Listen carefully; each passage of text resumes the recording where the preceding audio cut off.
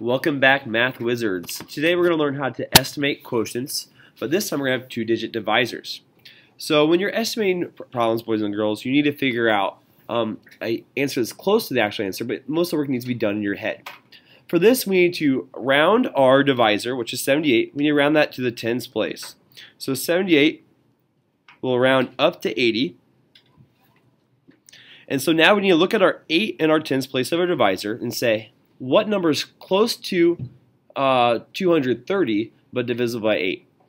Or 232 but divisible by 8. In this problem, it's easiest just to look at that 23 part and figure out what number is close to 23 but divisible by 8, and then just change the back end of the number to zeros. So what number is close to 23 but divisible by 8? Well, 8 times 3 is 24, so let's change that 23 part to 24, and then make this 240. So 240 is compatible with 80, and now we can do some simple mental division.